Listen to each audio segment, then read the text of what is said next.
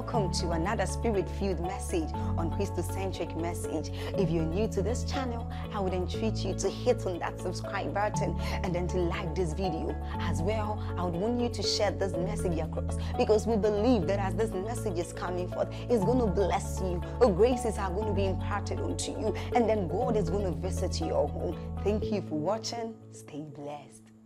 There are people who the only emphasis as far as the growth and the development of the believer is concerned is prayer. And I have seen many believers who have prayed, and I have seen the benefits of prayer in their life, and I've seen them compromise on the other principles, and I've seen the deficiency of those principles in their lives. I will give you the keys of the kingdom, not a key. Are we together? So what is it about prayer? What exactly is prayer? At what point do they say a man is praying? Is it when you are talking? So that we just allow them do the work. But when do I know if I am talking, if you meet me talking, does that mean I'm praying?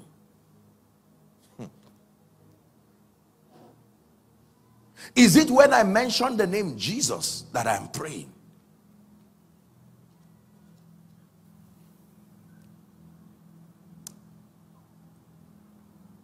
We're not doing an extensive study on the subject of prayer. But you see, the only way you become efficient in prayer is when you are taught.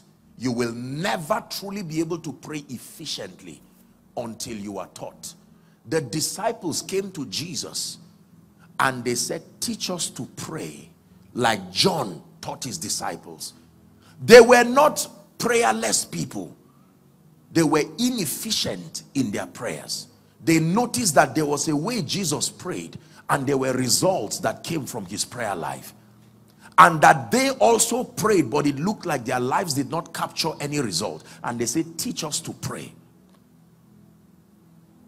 But for the purpose of our discussion this morning, we are looking at prayer with respect to experiencing personal revival. So,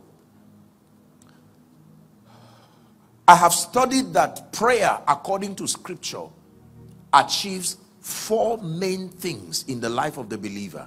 And I'll just want to bring it to our understanding, and then we'll have some time to pray. I believe there may be more, but from my study of scripture, I have found out that the prayer ministry seeks to achieve four principal things in the life of the believer. Are you ready? Number one, the first assignment of prayer in the life of the believer is as a tool for transformation. Transformation. The first, and believe it or not, the highest assignment of prayer in a believer's life is for transformation. Popular scripture, Luke chapter 9 from verse 28 and 29. This is Jesus now. Luke chapter 9, 28 and 29.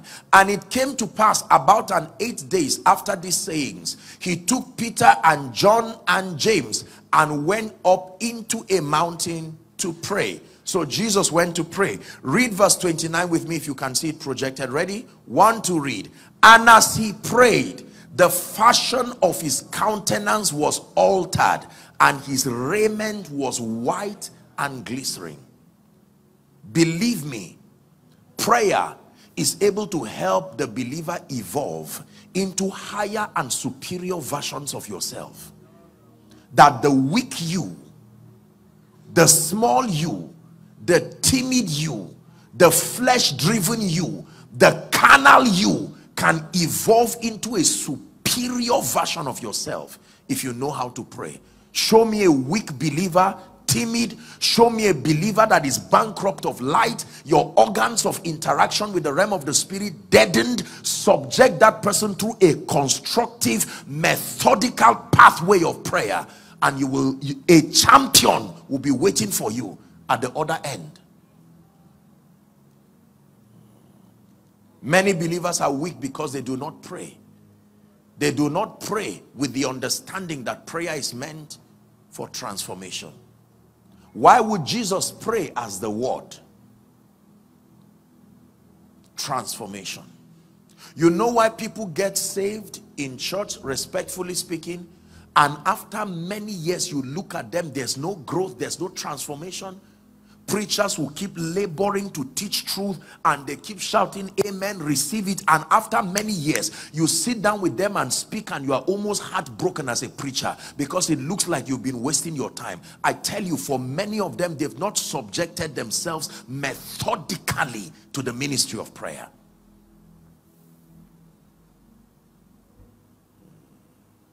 Are we together? No discernment, no sensitivity, cannot receive spiritual things.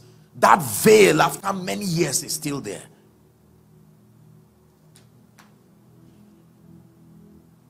You subject people through the ministry of prayer and leave them there and watch what happens.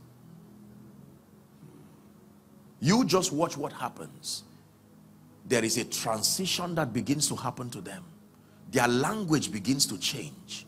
Not just the prayer language, but their language, the construct of their understanding begins to change. Their confidence begins to increase. Let me tell you, find someone who is suffering from complex and inferiority. Among the many things you bring as a remedy, subject that person through seasons of prayer and watch what happens. Prayer, if and when done properly, is powerful. Are we learning? Yeah. Transformation. When we pray, we are transformed.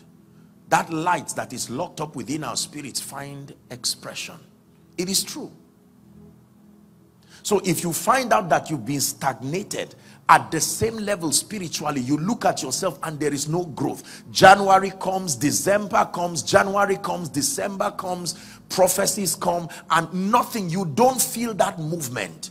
You can give yourself the discipline of prayer for a season. Prayer like eating, prayer like exercise does not happen. You don't see all the results in one day. The key is consistency. Consistency.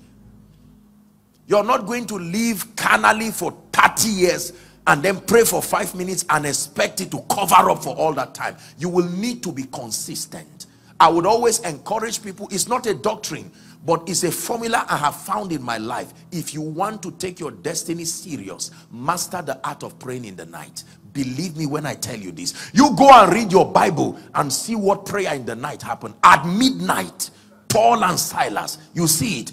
While the day was, before the day would break, Jesus would leave and go to pray. These are mysteries of the spirit. Chances are excellent that it would not be easy for you to pray effectively in the day. Your eyes alone would distract you. Are we together? Your phone is there ringing, everyone is calling you, children are disturbing you. You will not pray that way. Your entire being must be involved in prayer. If it does not touch you, it will not touch God. Some of us start praying and before you know it, a text comes in and you hold it and you're like, okay, let me just quickly respond. And 1 hour you are there, 2 hours you're there, and at the end of it, you just remember you were praying. You say in Jesus' name on your way out. You didn't pray. In all honesty, you didn't pray. You can't get the same results with someone who came and gave his heart and his all in prayer. Please say after me, in the name of Jesus, I obtain grace to pray. Preachers, we must trust God for grace and subject our membership to intense moments and seasons of prayer. Not just prayer and fasting. Prayer that we create a way to supervise their growth. Especially leaders. When leaders in church don't pray, they will give the man of God headache. When leaders don't pray, they will be carnally minded. Simple decisions that should be unanimous if they were sensitive. Because they are walking in the flesh, there will always be carnal and mundane arguments. Don't trust people who don't pray. Don't trust what they tell you. Don't trust what you hear. They are speaking in the flesh. No matter how well-meaning. Before I trust you, let me see your prayer life. Are we learning? Number 2. The second assignment of prayer in the life of the believer is as a tool for making requests, I wrote here, and obtaining promises. There is an allowance in the prayer ministry for us to make requests and to obtain promises. Philippians chapter 4 from verse 6 and 7 addresses the issue of anxiety once and for all. Philippians 4, 6 and 7. It says, be careful. The word there is anxious for nothing. It says, but in everything by prayer and supplication with thanksgiving, let your request be made known unto God. Back to verse 6, please. Let your request be made known. You see, the Bible is saying it here. Don't assume that God knows what you are going through or what you desire. He says, let your requests be made known unto God. And then it says, verse 7, that the God of peace and the peace of God which surpasses all understanding shall guard your heart and your minds. If we're dealing with the subject of prayer in a standard way, I will teach you something about the relationship between prayer and peace. There is the tripartite manifestation of the kingdom. Every time you see this tripartite manifestation, the kingdom has come. Righteousness, peace, and joy. The most, how do I put it now? The one that is easy to detect of all of them is peace. In fact, it is one of the ways that God speaks. Psalm 85 verse 8 tells you that he speaks peace. You can know that your prayer is answered, not because of the appearance of the results.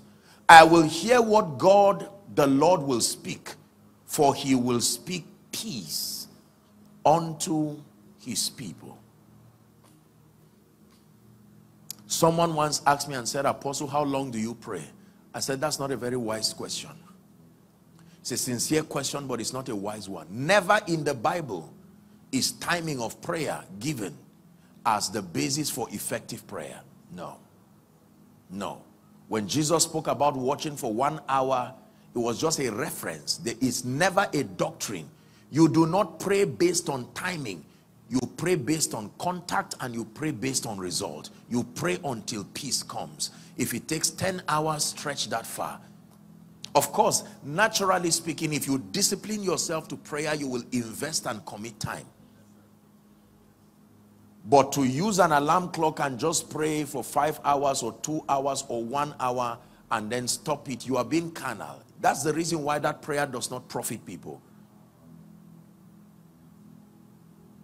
In true fellowship, timing is usually not an issue.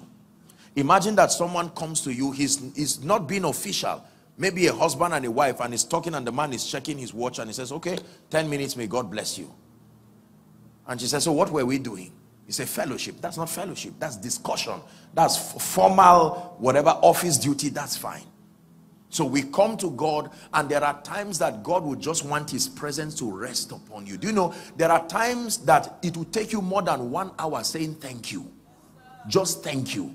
And there are times that you go to pray where you will shockingly not be able to say anything, yet you are praying. There is a level of stillness that is prayer. God defines the menu for that feast. He is the Lord of hosts. You don't just go with your preconceived idea. Point one, Father, thank you. You are the Lion of the tribe of Judah, the rose of Sharon, the lily of the valley. Now that is done. Father, I'm here again. I've told you this thing. I've been in Abuja, this house rent, 600,000, 1 million. What is it that you cannot give me? Is it that? And you are praying. This is you praying now. Hear yourself praying. I've not backslidden. I've been trusting you. Don't think I don't have options. It's just because you are God. And oh, no. And then we wrap up with thanksgiving. Lord, I thank you because I know you hear me. And heaven is watching. Angels are watching. Demons are also watching in shock. And say, what kind of ignorant people are these?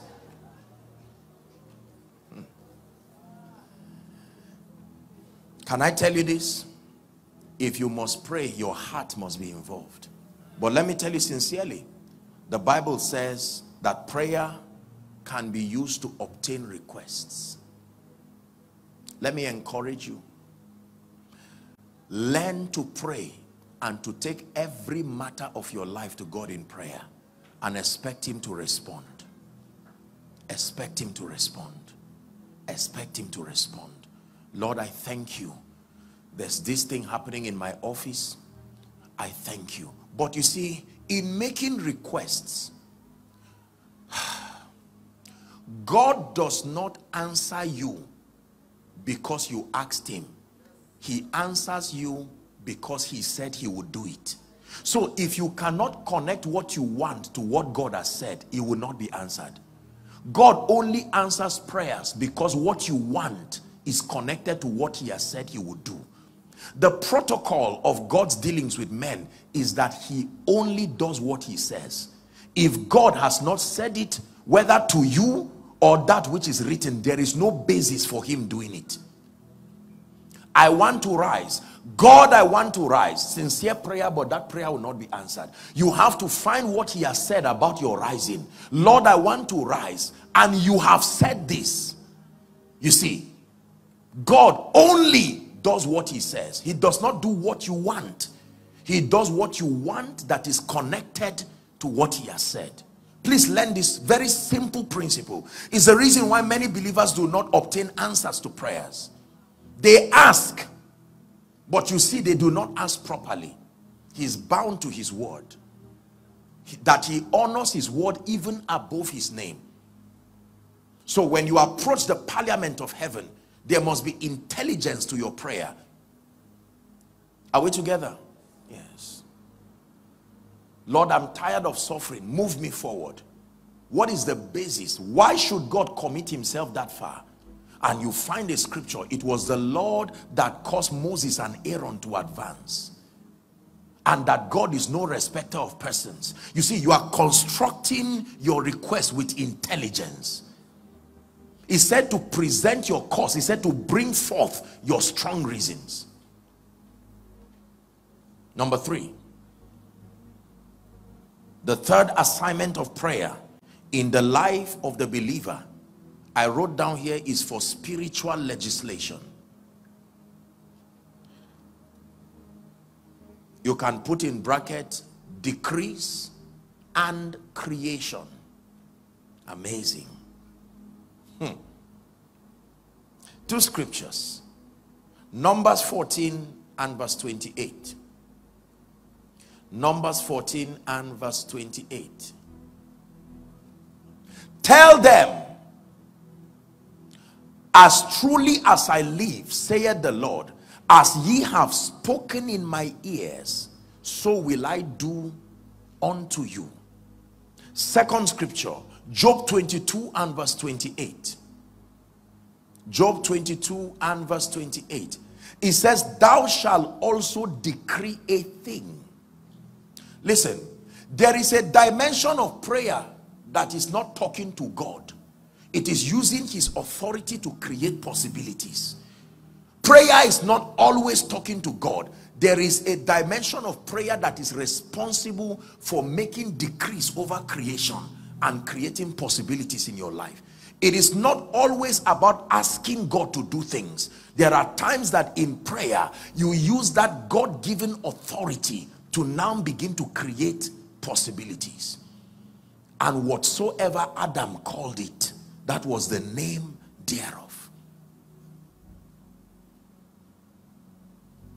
If you call it a blessed tomorrow, that becomes the name thereof. If you call it favor in spite of the storms, that is the name it will bear. Your days and your moments are waiting for you to give them an identity, waiting for you to give them definition. If you do not give them a name, the devil will give them any name and they will become what they were instructed to become. Are we together?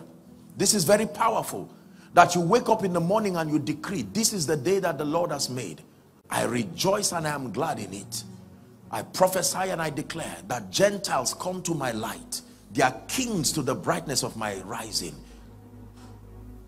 And you walk through that day as if creation owes you.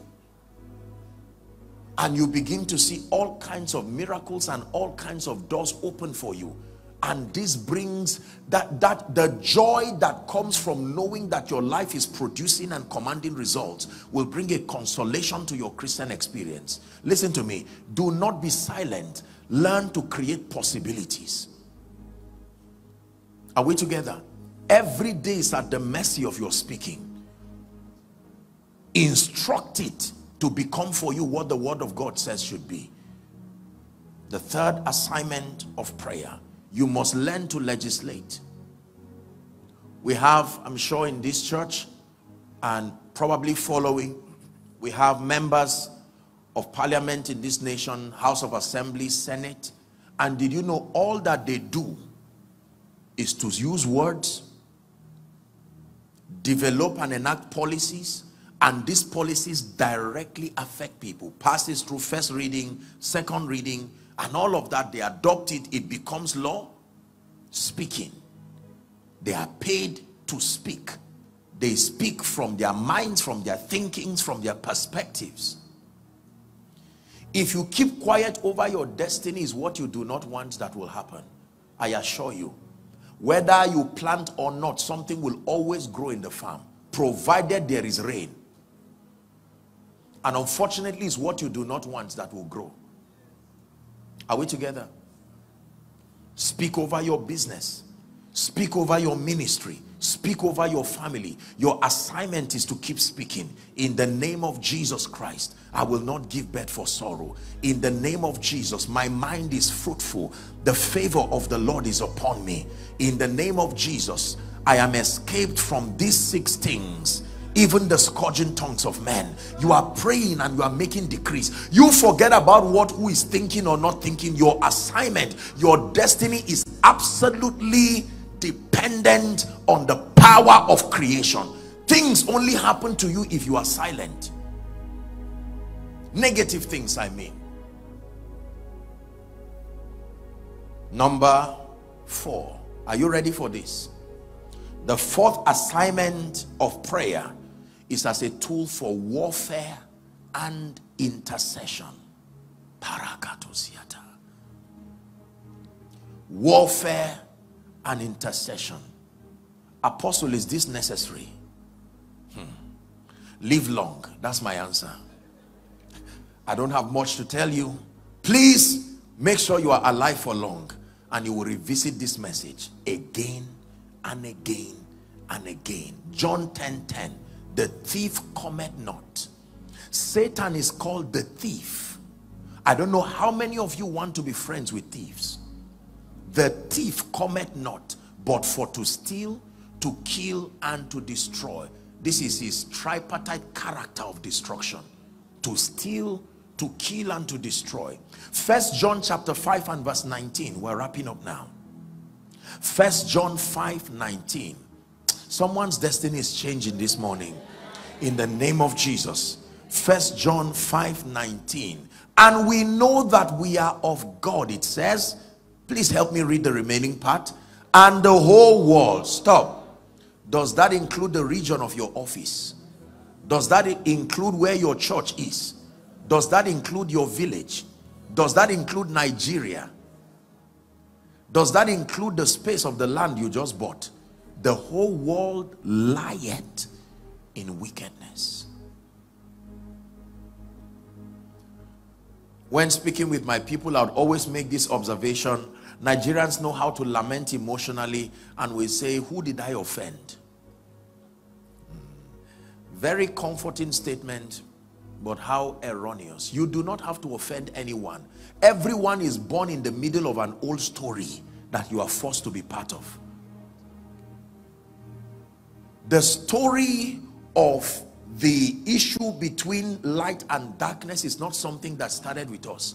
Everyone was born in the middle of an old and ancient story.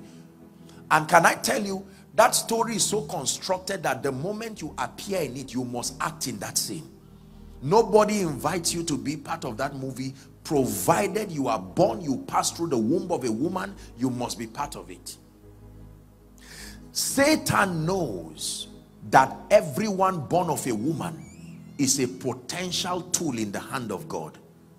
Number one, he does not even give you a chance to grow. If he can kill you, he will with joy. I guarantee you. Satan does not have to wait for you to be born again, to be trained and mentored. In the Bible, children were killed. He killed them without thinking twice. And then you now come to stand before God's people and surrender your heart to Jesus Christ. I hope you know that when you were giving your life to Christ, it was not the preacher who led you that was seeing you alone. The realm of the spirit, including the demons, principalities, and like I would tell my people, most believers do not understand the power of the life they just received, but Satan and demons understand what you received. They know the potential of this life you have received, and they know that by your declaration you have drawn a line.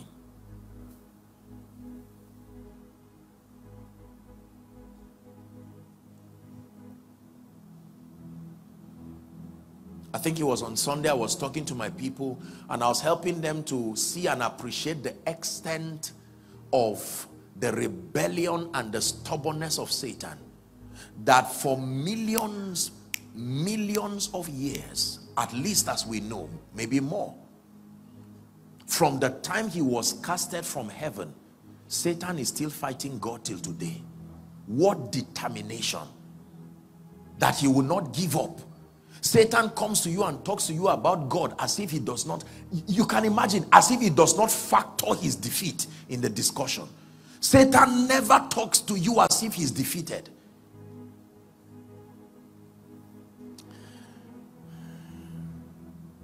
I hope you will laugh.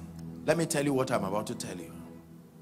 Someone came and met me. I think I was praying for people after service one time, and a young boy came, just stood before me, and I saw something that looked like the poster of an election. And I looked at him and he came with conviction. And I opened it and I wanted to run away. He was coming out for president of Nigeria. Having shouted and thought that all things were possible, I looked at this, my dear brother, and I didn't know what angle do I become diplomatic? Do I go directly?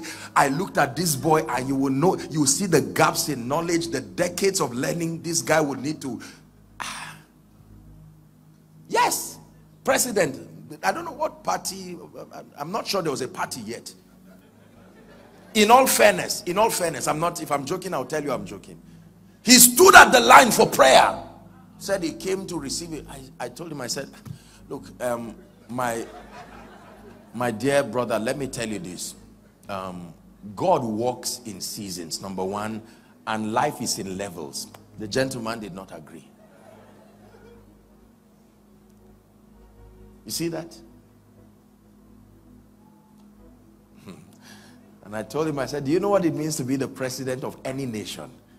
And then the president of Nigeria. He was absolutely convinced. Absolutely.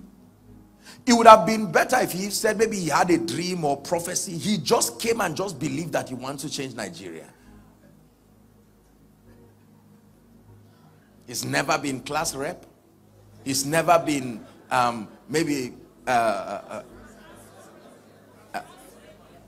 not even counselor, leader of some whatever it is. You think God hates us that much as a nation? I know we've sinned against God as a nation, but oh, come on, please. There's still a remnant that... This gentleman was almost making trouble. I just said, kneel down. Just laid hands on him and said, please, just carry your trouble and go. I'm not ready. So imagine, do you know, with that kind of determination, there is nothing you would tell that guy. That's the kind of determination Satan has over your destiny.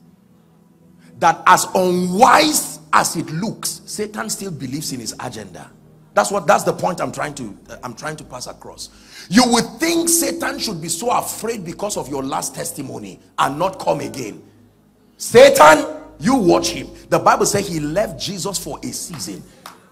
You testified as a triumph of light over darkness. If I were Satan, I would give up. The way the miracle happened, he stopped the first child and you gave birth to twins, and you think Satan will fold his arms. He will rest and come back again. This is the kind of adversary we have. If you do not know who Satan is and his level of determination, you will take him for granted to your peril. I'm showing you the necessity for the warfare and the intercessory dimension of prayer. Satan will kill anything he finds to kill. You know, Satan does not have an agenda of himself. He studies what God wants and creates an agenda out of it. It's not like he has a preset. No. He looks at your life. He does not have any personal bias towards you. He just wants to know what God is doing. And he hears that God wants to lift you. That in this year, God is taking Roderick to another dimension. He says, fine, now we have an assignment. His assignment is a subset of whatever God is saying.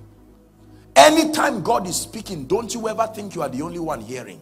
Satan is a very intelligent listener. When he came to Adam, he said, what did God say? Don't tell me what, I just want to know what God said, because my assignment is tied to what he said. Are we learning? So the moment he said, this charge I give unto you, my son Timothy, that you war a good warfare with the prophecy. God had spoken to you, I'm lifting you this year, and I'm bringing honor and glory to your life. Don't just say amen and stop. You must engage. You go to the place of prayer and ward off all of those things. 1 Peter chapter 5 and verse 8. Have a few more minutes. 1 Peter 5 and verse 8. Let me show you a very powerful scripture. It says, be sober. 1 Peter 5 and verse 8. Be sober, it says, be vigilant. What does it mean to be vigilant? To be vigilant means to be sensitive, to not be careless, to be discerning. It says, because your adversary, not your boss, not the one fighting you, those are puppets. The devil, as a roaring lion, walketh about seeking whom he may devour.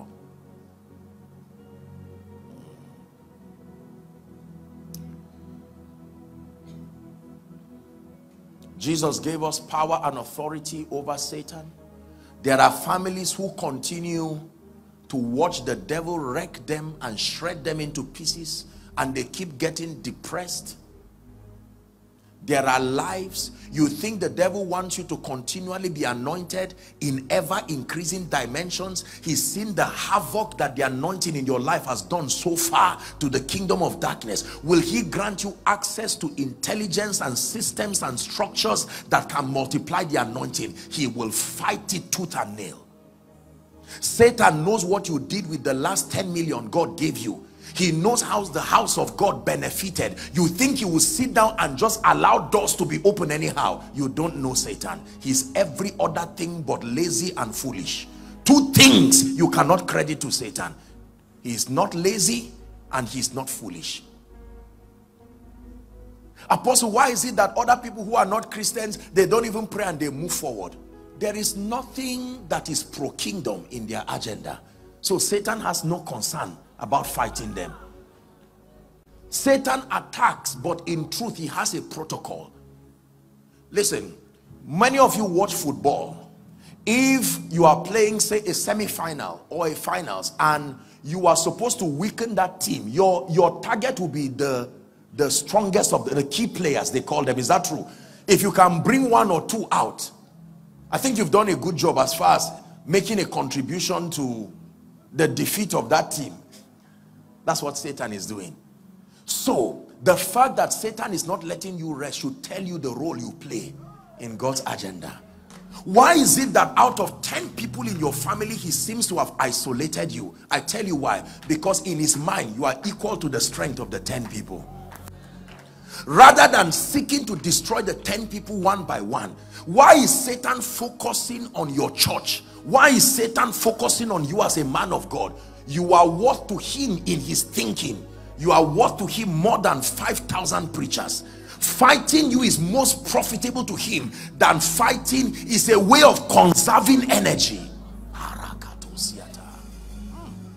When he comes to you, it should be a consolation that you are really valuable in God's agenda.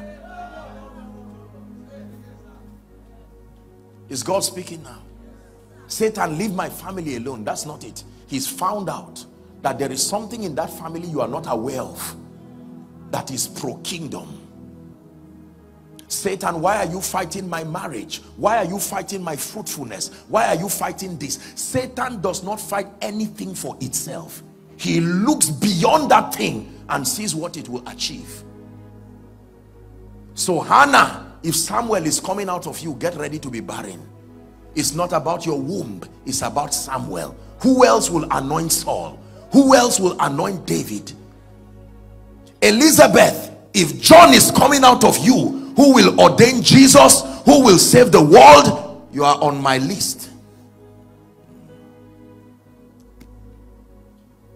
Joseph, if your rising will bring preservation to God's people so that they become God's covenant people, the people from whom the Messiah will come, then get ready for trouble. Can I tell you this? This is an information I'm giving you as we prepare to pray. I can tell you this by revelation, and I can tell you this from scripture. Satan attacks, but he does not attack anyhow. He attacks based on how much point that attack will score as far as his advancement is concerned. So he can isolate preachers, he can isolate businessmen. If you plan to be serious with God, listen to this message. If you don't plan to be serious with God, that's all right. But if you plan to be serious with God, I want you to know that not everybody is willing to be serious with God. The moment you declare to be serious with God, you have drawn the line with Satan. Will he come? Yes. Uninvited? Yes. He's called a thief. Are thieves invited? All you need to do is to be successful. Build a house. Your success and your results is the invitation.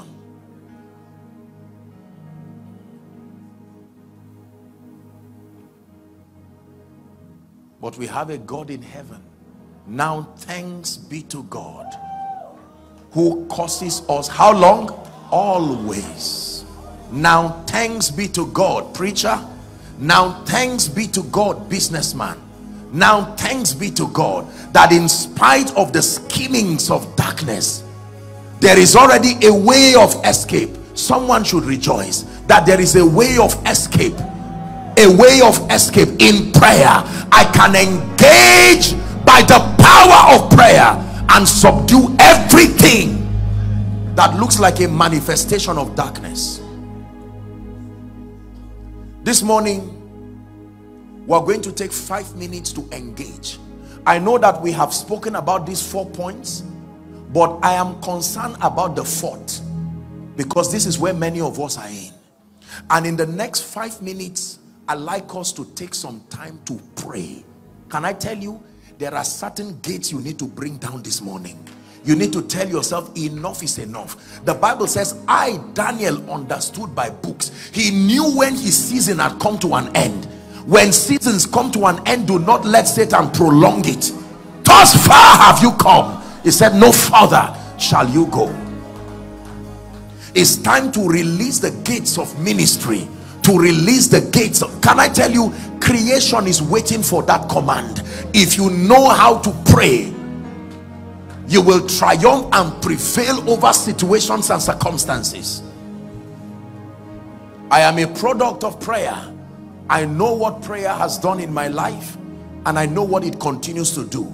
No matter how weak a man is, let that man pray. No matter how big the situation is, let that man pray. Luke 18 and verse 1, he spake a parable to this end, that men ought always to pray and not to faint. He said there was a king, a judge, an unjust judge, that man did not fear God and he did not regard men. And there was a weak helpless widow who came to him and said, avenge me, my adversary. And the Bible says for a long time he would not hear her, but for her importunity, her persistence and staying power. And Jesus says that if this woman, she had no system of physical defense, but she knew how to pray.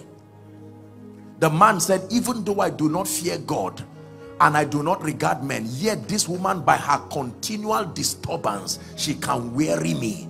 If you can weary men, you can weary closed doors. You can weary closed seasons and open them up. Are we learning? Please, in the next 5 minutes, there's no prayer point. You are praying in the spirit and you are engaging with understanding. And then if 1 or 2 prayer points come from it, I'll communicate it. But I'm sure that if I'm allowed, you can just walk around within your limited space. But I want you to pray seriously. The next 5 minutes you are praying. This is warfare and intercession. Lift your voice and begin to pray. Shanakata brandeges katibalakatosia. Shabrekate kotoskoto parata kata brandegedekata. You are praying.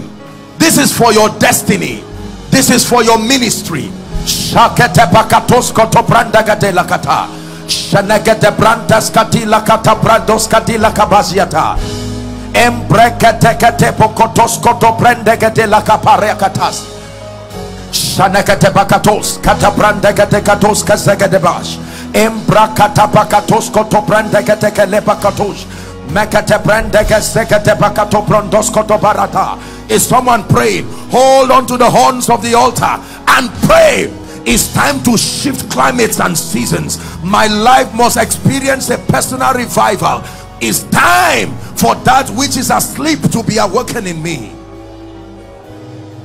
Pray.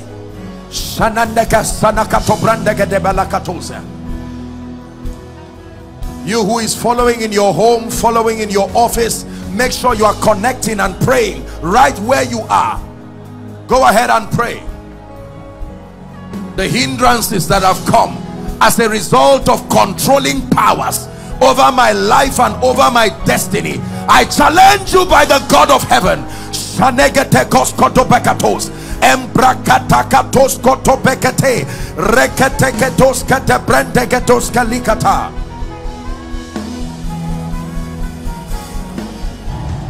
Shedegedebekatos koto brendegedegos ekretekatas kata brendekas kotzikedekosh irakata brandas kasigedebelekos yatabarandas. In the name of Jesus. Hello, beloved in Christ. We hope this message was a blessing to you. I would want you to do something for us. If you are new here, kindly hit on that subscribe button for us and then like this video as well. Share to your family and friends to bless them, because we know that this message will be a blessing to their body, to their soul, and to their spirit. We would need you to do one thing for us too. Tell us in the comment section where you were watching us from, and then if you've got any testimony for us, kindly share with us. Thank you for watching.